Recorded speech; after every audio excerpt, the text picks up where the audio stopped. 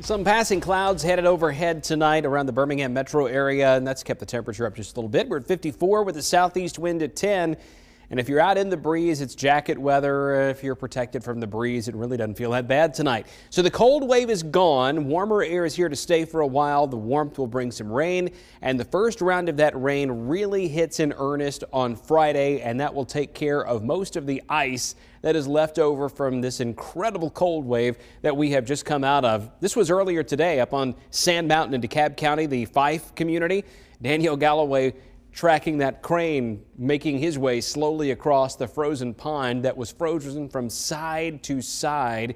A lot of them in North Alabama that way, but a lot of the ice in central Alabama has already started to thaw because we made it to the 60s this afternoon. It's still in the 50s in Birmingham, Shelby County Airport, Centerville at 51, Clanton at 54, but it's down to 47 in Gadsden and 48 in Coleman, where it will be a little bit cooler tonight than, say, Birmingham and Tuscaloosa on the whole. Patchy clouds drifting overhead, but no rain on WVTM 13 Live Doppler. Maybe by tomorrow afternoon we see a shower or two west of Birmingham, but most of the day is dry.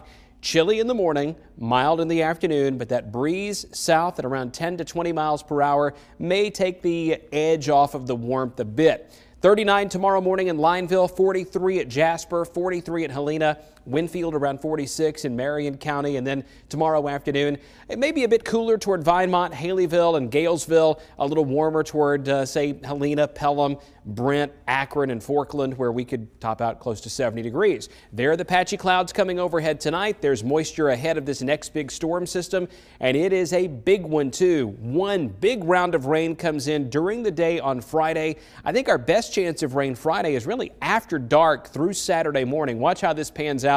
A breezy, cloudy start to the day. Rain begins to move in, some of it fairly heavy, and it's persistent all the way through the first part of the day Saturday. Good news is, I think by the time we get to Saturday night for New Year's Eve celebrations, the majority of that rain is over. New Year's Day looks phenomenal. The high at 69 with a light west wind. Monday, rain begins to move in again. We'll keep an eye out for heavy rainfall, potentially some severe storms on Tuesday, and rain lasts into Wednesday. Flash flooding also a concern there, with maybe as much as 5 to 6 inches of rain here over the next 7 days. Let's go live.